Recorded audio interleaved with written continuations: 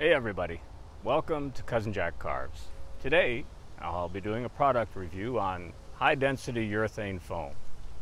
I saw a post online from a carver asking about something that they could do that would help them. They said they had weak hands. Is there something I can do? Because I really like this hobby and I want to continue. So I thought, well, let's see what high density urethane foam is really about. So today in this review, I'm going to tell you what it's used for, what my carving experience was like, how it works as far as the paint and finish that I used on this little gargoyle right here. And we'll go through the pros and cons, and we'll talk about the cost as well. So stick around, we'll get started. So high density urethane foam is used for a lot of different purposes. There are industrial purposes, for say medical packaging, for example.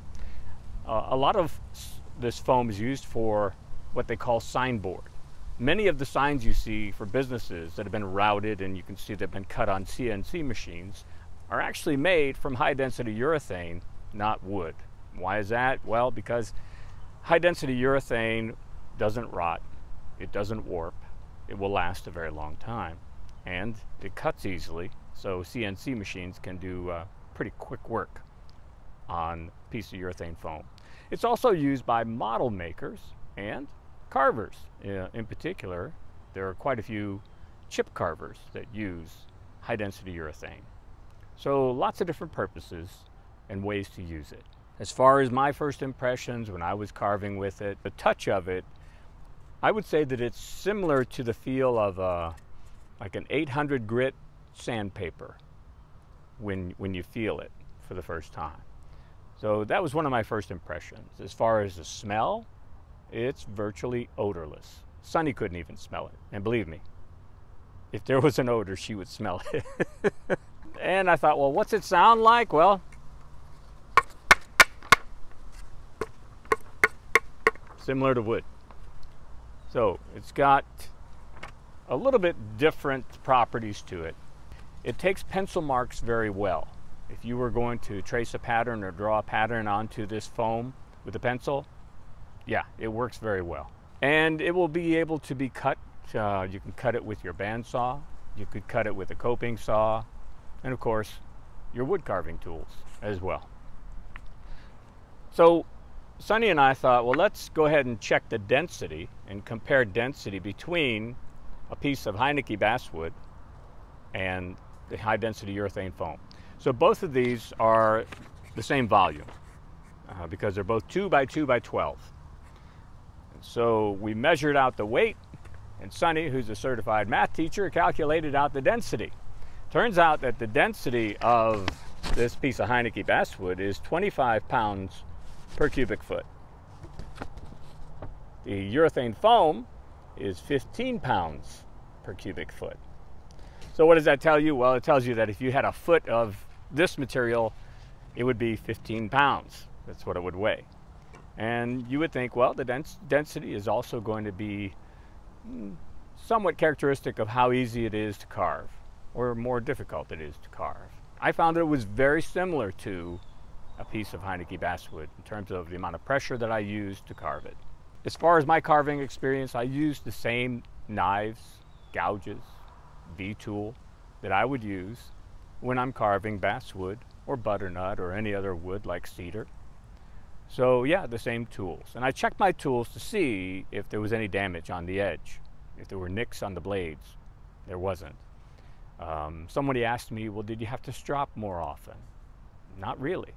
I stropped the same frequency that I would strop if I were carving basswood. And can it be used for power carving? Yes.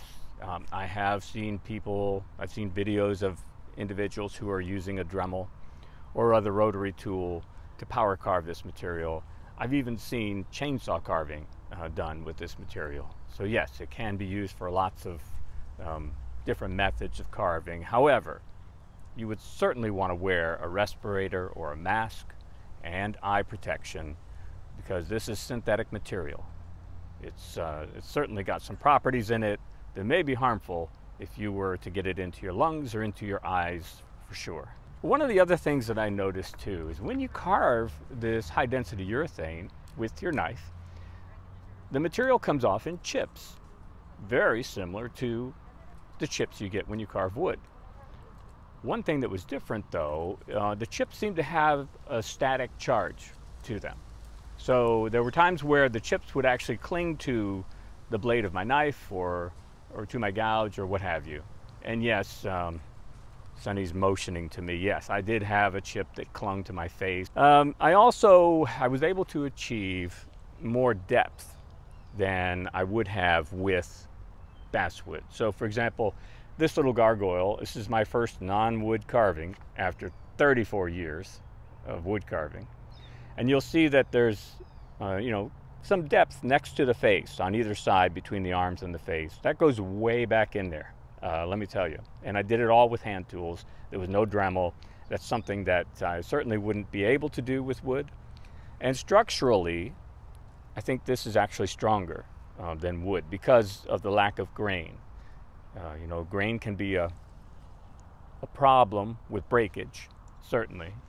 And so without that grain, I think there's better structure there with the foam. It's also more lightweight, makes it ideal for certain purposes like, say, Christmas ornaments or maybe a tree topper. Yeah, not having grain. Let's talk about that a little bit more. There are advantages and disadvantages to being, a piece of material with no grain in it.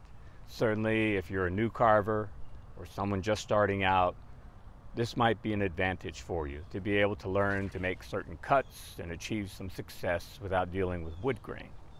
However, if you're going to be a wood carver, sooner or later, you're going to have to understand wood grain, how it runs through a piece of wood, and each piece of wood is going to be different, how to work with end grain as well, and know what your limitations are with wood as compared to, say, a piece of high density foam. So what about cost? I can tell you that this piece of high density foam, 2 by 2 by 12, it cost me $3.12. Whereas this piece of premium Heineke basswood, same volume, 2 by 2 by 12, it was $2.75. So, yeah, that's a difference of 37 cents. This was a little more expensive, but I would say comparable in terms of cost. Some things that I learned about this when I went to paint. This foam is impermeable to water. And so if you're a carver that likes to use a wash, most of us do, we want to water down some acrylic-based paints, water-based paints, and put that on the carving, well, I started to do that, and it rolled right off. So what I had to do was pretty much use the paint at full strength. It was not watered down. And by doing that, the acrylic water-based paint worked fine. Yeah. I also know that this particular foam will take other types of finishes. You could use house paint. You can use oil paints. You can also use things like tempera paints, milk paints, lots of different finishes, and stains. In this case, after I painted this gargoyle, I used a combination of mineral spirits and aged oak wood stain to antique it. And so, yes, it will take stains. It takes detail very well also. So, what about the environment? You might think, well, yeah, if I can save a tree and not have to cut down trees to carve wood, maybe I'm helping the environment. A lot of people who do carve found wood are carving wood that's already been laying on the ground, right? We're not really killing a lot of trees to carve found wood. Basswood is, in many cases, grown specifically for carving. High-density urethane is a synthetic material. Now, there are formulas that are being developed that are a little more eco-friendly, but for the most part, it's not going to rot. You heard me say that earlier. That means not biodegradable. That's a consideration, of course. And like I said, when you're working with it, especially power carving in particular, be careful to wear a respirator or a mask and some eye protection. So Sunny asked me, she said, well, would you buy it again? And I said, yeah, I would. One of the things that I believe that this could be used for, well, I've already mentioned, you can do a lot of different carvings with it, but in particular, there are carvers who will purchase some polymer clay or maybe epoxy resin clay, and they'll model a piece in the clay to have something to go by, a model to go by before they carve it into wood. And I believe that this foam could be used in a way that would be even more advantageous. I think that those same carvers might be able to carve that model into the foam, and by doing that, you're using the same tools and you're building the same muscle memory that you'll use when you go to carve it into wood. So pros and cons, folks. There are choices that we make every day. If you're interested in learning more about the product that I have here, I bought this from a fellow carver, Marty Leanouts. He's up in Minnesota. I'll put a link to the website in the description below the video. Thanks for watching, folks. See you next time.